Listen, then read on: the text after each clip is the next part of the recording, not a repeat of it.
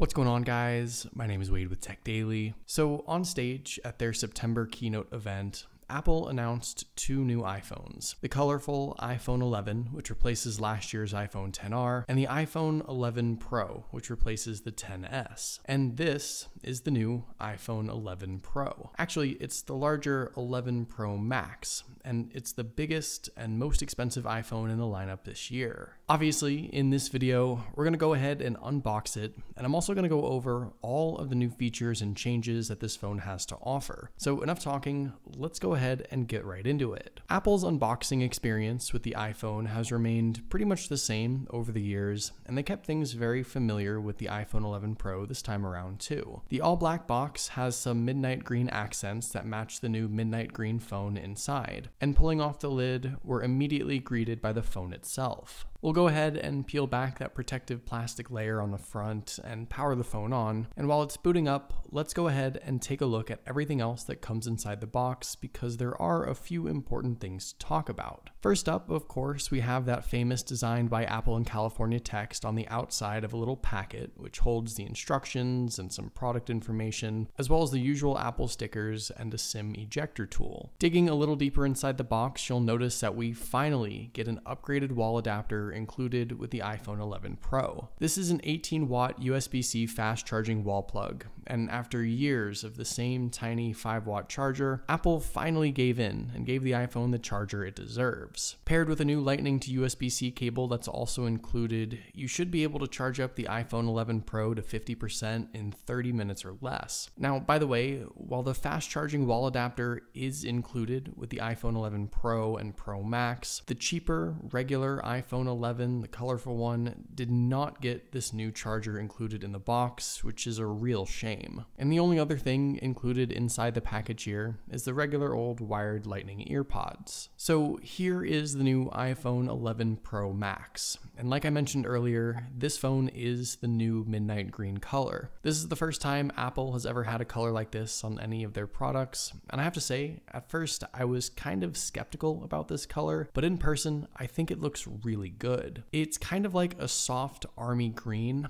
and the color of the actual phone is darker and has more of a blue tint to it than the green that's shown on the box and even on Apple's website. So I'd recommend going down to the Apple Store and seeing this phone in person if you have the chance to really make sure you do like the color. In addition to midnight green, the iPhone 11 Pro and Pro Max come in the other standard array of Apple's colors, including space gray, silver, and gold. As far as their pricing, you'll definitely be paying quite a bit for these new phones. The smaller 5.8-inch iPhone 11 Pro starts at $999 for 64 gigabytes, and the larger 6.5-inch Pro Max starts at $1099, with each phone going up in price the more gigabytes you want. Now, aside from this phone being green, physically, not a whole lot has changed from last year's XS and XS Max. The design and dimensions and form factor are all nearly identical. So if you're familiar with last year's devices, you'll feel very comfortable with the 11 Pro or 11 Pro Max in your hand. But there are a couple of things worth noting in regards to the design and materials. First off, obviously this year's iPhones have this new frosted back glass. On camera, it almost sort of looks like a brushed aluminum, but it is in fact glass, and it's a really unique finish. The phone is so slippery now,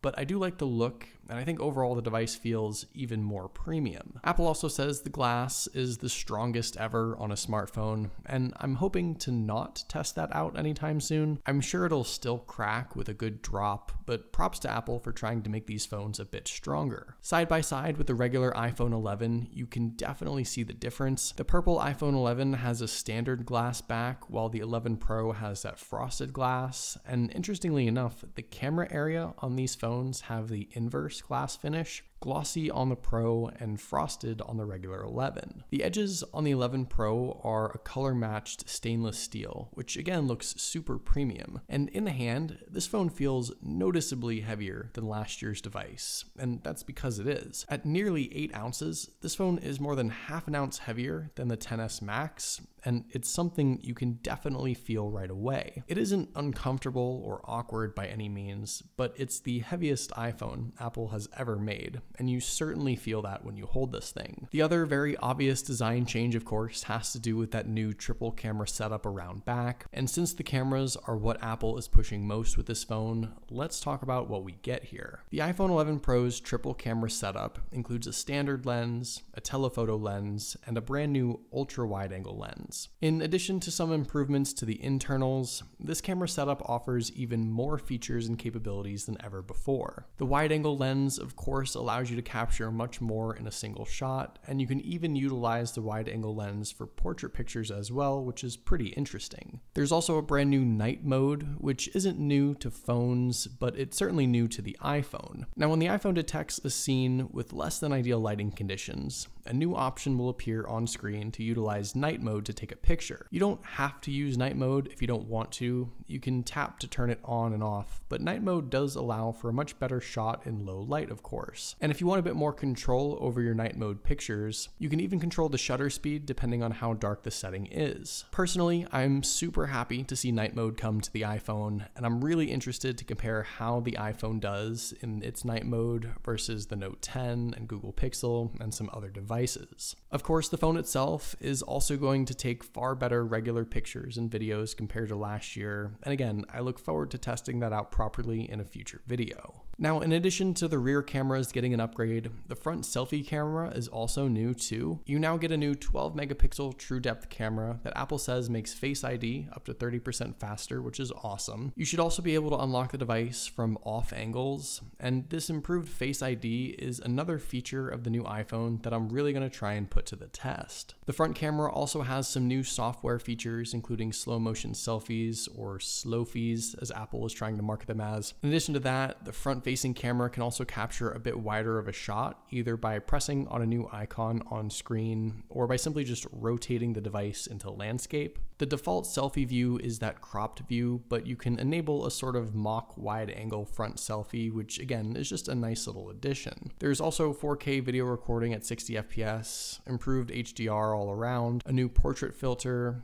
quick take, which allows you to hold the shutter button down and take a video while still in picture mode, and an audio zoom feature too. And overall, the cameras both on the front and back, I think, are what Apple is calling the main selling feature of this new iPhone. The second big selling point for the iPhone 11 Pro and Pro Max is the battery life. Now, I already talked about how Apple did a good job and included the fast charger in the box like they should have, but they also made massive improvements to the battery life as well. The iPhone 11 Pro lasts up to 4 hours longer than last year's XS, and the Pro Max lasts up to 5 hours longer than the XS Max. Those are some ridiculous claims, and I think if those battery stats are true, we're looking at incredible longevity with these devices. One of the reasons for the greatly improved battery life is the fact that the batteries themselves inside the phones are quite a bit bigger, 3,046 milliamps on the iPhone 11 Pro and 3,969 milliamps on the Pro Max. Apple was able to jam those bigger batteries inside the phone by making the devices just a bit thicker and also officially abandoning 3D touch on the displays. Now with the iPhone 11 Pro, you'll be using haptic touch to launch shortcuts and peek and pop, and coming from an iPhone XR last year that also lacked 3D touch, this is something I got used to. It's basically now just sort of a long press and hold, and it's a shame the feature is basically killed off, but at the end of the day, I think it makes sense to do so. And speaking of the display, Apple did make some improvements here too. The screens on the 11 Pro and 11 Pro Max are what Apple calls their Super Retina XDR OLED displays. The 6.5-inch Pro Max has a resolution of 2688 by 1242, and overall, the screen is brighter and more colorful than last year's. The XDR stands for Extreme Dynamic Range, which offers a 2,000,000:1 contrast ratio and up to 1200 nits of brightness. And technical specs aside, the display does look fantastic. It's bold, crisp, and colorful, and I think it's one of the best viewing experiences on a smartphone right now. In order to enjoy your content even more, Apple also made improvements to the dual external speakers on the new iPhones. You now have what Apple calls spatial audio with Dolby Atmos support, and honestly, I always felt that the iPhone had pretty good speakers to begin with, but now things should sound even better. And of course, inside these new iPhones are Apple Apple's latest and greatest processors. The Pro Max packs the new A13 Bionic chip and third generation neural engine for improved speed and performance, up to 20% faster than last year's phones. You'll also get 4 GB of RAM, and paired with iOS 13, you're obviously going to get the fastest and smoothest iPhone out of the box. And by the way, iOS 13 is available for pretty much every iPhone from the last few years. If you haven't updated yet, you should see it available to you already on your device, and I have a separate video on my channel outlining all the new features in iOS 13 already if you are interested. Just a couple more things to mention here. The new iPhones do have slightly better water resistance. There's support for faster Wi-Fi and LTE, and a new One Ultra chip for improved spatial awareness and better indoor tracking. So there you go. That's pretty much everything new with the new iPhone 11 Pro and iPhone 11 Pro Max. If I happen to miss anything important, let me know down in the comments, and also let me know if you ended up getting a new iPhone, or maybe if you're still deciding on one. But hopefully you guys did enjoy this video. Let me know what you think of these new iPhones in the comments down below. Of course, I'd love to know your thoughts. Also, be sure to follow TechDaily on Twitter and subscribe to the TechDaily YouTube channel if you haven't already, and I'll see you guys later.